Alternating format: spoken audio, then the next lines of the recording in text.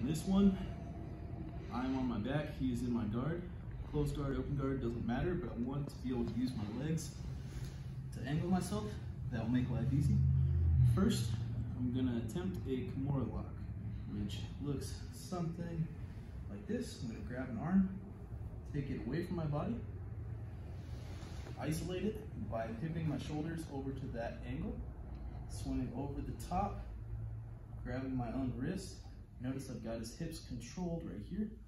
I'm going to scoot my body out from underneath him so I'm behind the arm, ready to push. Now, sometimes when I attempt this Kimura, he can counter it by bringing this base knee forward and grabbing the inside of his thigh. At this point, all the strength in the world isn't going to do me any good.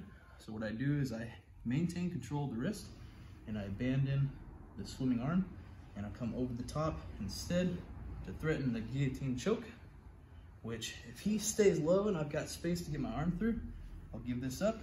And I like to finish with the Marcelo version, like so. I'll show that in just a moment. Now, a lot of times when I go for the guillotine, he doesn't want to get choked, so he swims and postures up, which is good for me. At this point, his far foot comes down, and I hip bump over the top. Now you can finish from here.